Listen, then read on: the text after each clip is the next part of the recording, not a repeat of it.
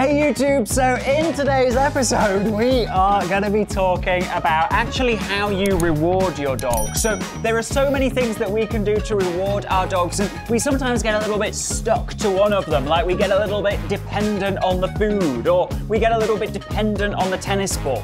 And it's kind of a thing in its own right to actually teach your dog the value of enjoying both, of switching between experiences. And actually, she agrees, actually it's really important that we have those opportunity for experiences. So what we've got is we've got some of our daily food allowance in here. She says, yeah, smells good. So we've got some of our daily food allowance in here. We also don't show her. It's in here. Go on, quick.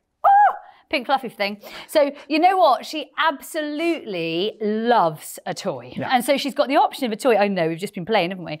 She's got the option of a toy. She's got the option of food. Actually, what are we going to do? Because we want to make this reward an experience. And the key is that it's a skill in its own right for your dog to be able to switch from activity to activity. And this is probably important if you want your dog to be able to switch, say, from playing with the dog over there to recalling to you, or switching from sniffing the ground there to instead giving you eye contact, or maybe, I don't know, chasing the squirrel over there to switching to instead chasing you in a game, right? And so this skill is something that you might think, oh yeah, no, it'd be kind of useful for my dog to switch from toy and food. Actually, switching comes into every part of everyday life. Now, people always say, you guys, I mean you say, I'd like to see it with a dog that doesn't know it already. Or here's one we didn't make earlier. Here we have. We didn't make this one. This one's not done it before. So what are we going to do? So what we're going to do is we are first of all going to start with we're going to start with the hardest thing, okay? So we're starting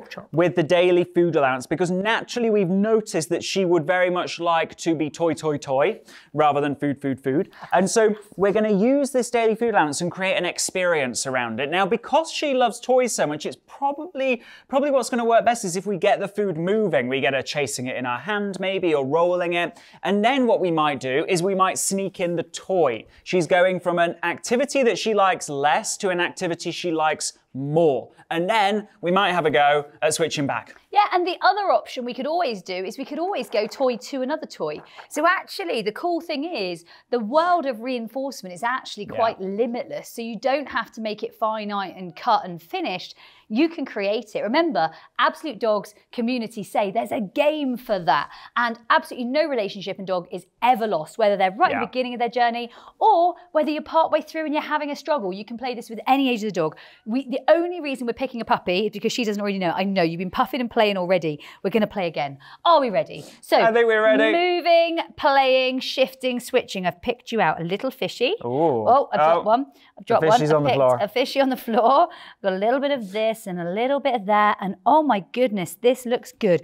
And remember, this is all part of the reward experience. Even the prep is part of the reward experience. So I'm going to throw a few. I am going to move a few. Are you ready, Missy? 3, 2, 1. Nice. Yeah, good one. And then we might throw, and then we might chase in our hand. She's like, oh my God, maybe food is like a toy. And I think that's, you know, what makes something a toy? Well, it's an object that you animate. You can animate your food exactly the same. And the more you animate your food, the more you'll find your dog has value for it. And also the more you'll find they'll be able to switch from experience to experience. Because actually she's already switched from chasing bits of food that are rolled to chasing food in hand, to maybe being fed a little bit of food to mouth, to maybe just following us. They're switching from activity to activity all the time, as long as we mix it up enough. Now. Very good. Now, are we ready for the next experience to see if we can deliver something different? Clever. And what you'll often find is that you have to work that little bit harder on the new experience when your dog is switching from a previous one. So you might have to add a little bit more energy to your play. You might have to, you know, figure out what is the thing that they love most in their interactions with a toy, and do that. Maybe it's they like chasing it along the ground. Maybe they like having it in their mouth.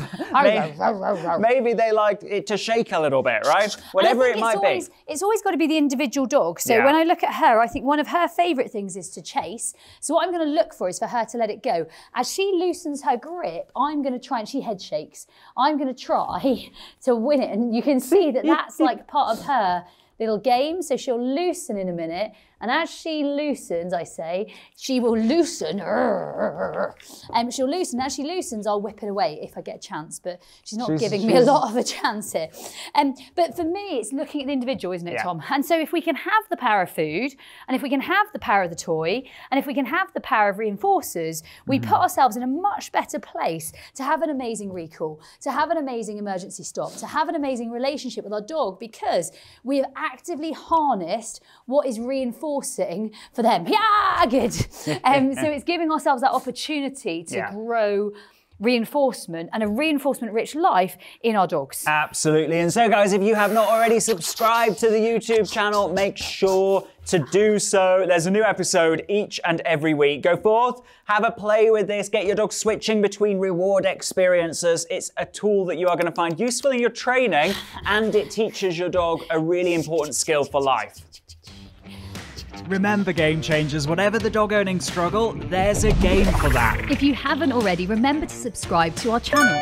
And check out our new 25-day online dog training challenge. Watch the videos, play the games, transform your dog owning struggles. As a loyal YouTube subscriber, you can get a 70% discount through the link in the description below. And if you haven't already, subscribe to the #1 most transformational dog training podcast on iTunes and Spotify, the Sexier Than a Squirrel podcast. And remember to follow us on Facebook and Instagram for more live teaching, video content and free training using the links in the description.